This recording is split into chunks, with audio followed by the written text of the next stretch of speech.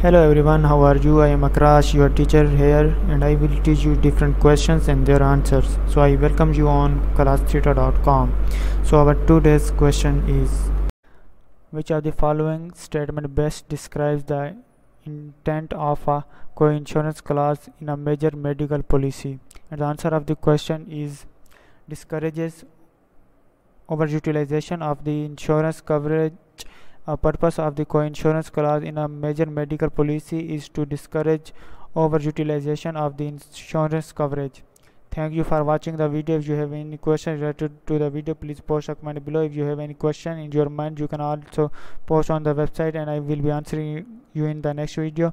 Thank you for engaging with us. Until next video, bye bye.